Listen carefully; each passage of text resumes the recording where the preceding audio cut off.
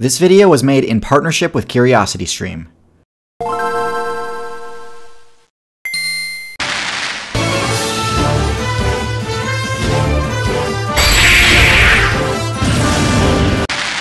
Every game goes through a development process, and Outside is no exception. During the game's early access alpha stage, it was mostly just a chemistry simulator. There wasn't too much interesting content, and you could only play as single-cell builds at the time. Once the devs finished work on the first multicellular classes, the game started to pick up some steam. They released an open beta for the game, which received so much attention in such a short time that it became known as the Cambrian Explosion. So today we're going to talk about the meta during Earth's beta, and also discuss the most important abilities and stats at that time. So, during the Cambrian meta, the devs hadn't released the terrestrial expansion pack yet, so at the time, gameplay took place entirely within the marine biome. There also wasn't much in the way of mobility, intelligence, or stealth yet, as those stats weren't considered very useful by the player base until more advanced techniques were discovered. This doesn't mean there wasn't a bunch of diverse builds to choose from though, not at all. The Cambrian meta was dominated by arthropod builds. Arthropods had two perks that gave them a huge early lead in the story of Earth's metagame. The first was an exoskeleton. Offensive strategies weren't too advanced at the time, so all you needed in order to shrug off most attacks was decent armor. The second thing is that arthropods were among the first builds to unlock more advanced eyes. Most players had simple, light-sensitive eyes during the Cambrian, but compound eyes granted crucial accuracy bonuses, the best in the game until camera-style eyes were unlocked later. One of the most popular arthropod builds at the time was the Trilobite. It didn't have anything too spectacular about it in terms of abilities, but it was very easy to play, making it a great beginner pick at a time where just about everyone was a beginner at the game.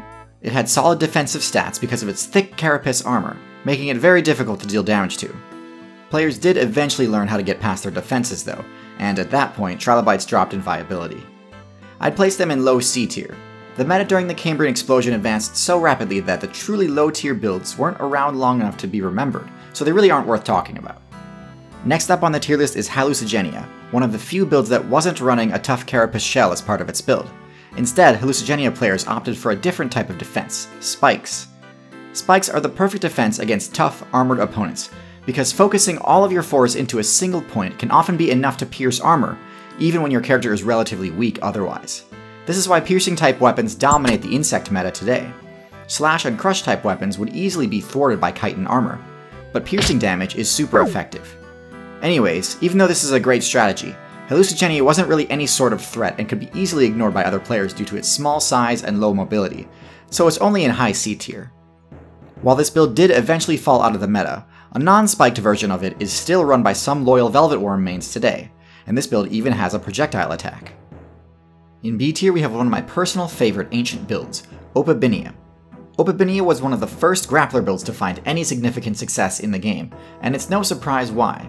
The meta at the time was heavily defense-based, and grapplers are always perfectly suited to dealing damage to a blocking opponent.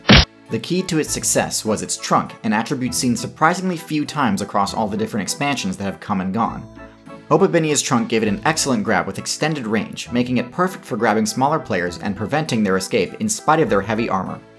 It also had excellent perception skills because it spec'd into compound eyes, with 5 eyes giving it full 360-degree vision.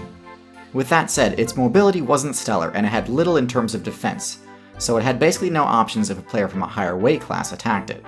Unfortunately, after they suffered heavy losses and started to fall out of the meta, Opabinia mains started to spec into heavier defenses to compensate, and just kept doubling down until they'd sacrificed size, power, and uniqueness in order to become some of the most resilient, yet useless low tiers in the whole game, tardigrades. So B tier is as high as Opabinia ever got. In A tier, we have the only mobility-based build that existed during the Cambrian, Hycoichthyes. Hycoichthyes was the first fish the devs ever added to the game, and it offered a lot of advantages over its arthropod competitors.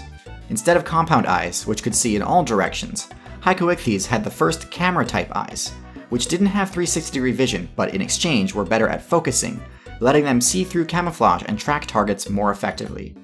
In addition to their eyes, their internal skeleton gave them much more flexibility than builds with an exoskeleton had, allowing them to change directions faster to evade attacks. Hycoichthyes was extremely small, putting it barely outside the microscopic weight class. However, the potential of this build only improved from here. Fish have been a meta staple in literally every single expansion, and it all started here. While they weren't top tier yet, they gained top tier status pretty quickly after the game released.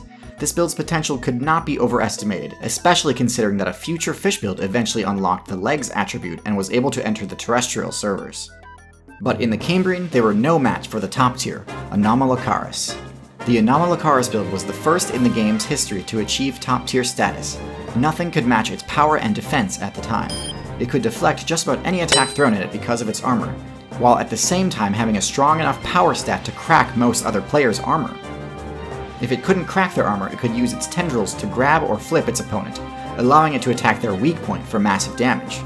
Its only real threat was other Anomalocaris players, because they could hit hard enough to crack their armor. Anomalocaris also had the most advanced compound eyes of any build at the time, rivaling that of present-day dragonflies. This gave them an edge when other players finally started speccing into stealth abilities.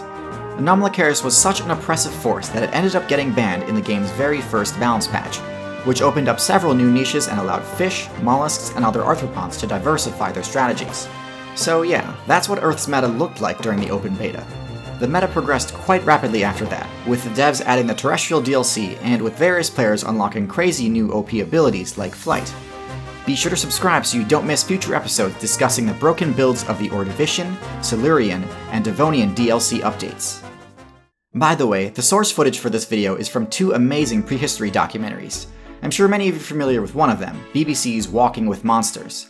The other is a new one called Leaps in Evolution, which details the evolution of sight, starting from the earliest life on Earth all the way through to today.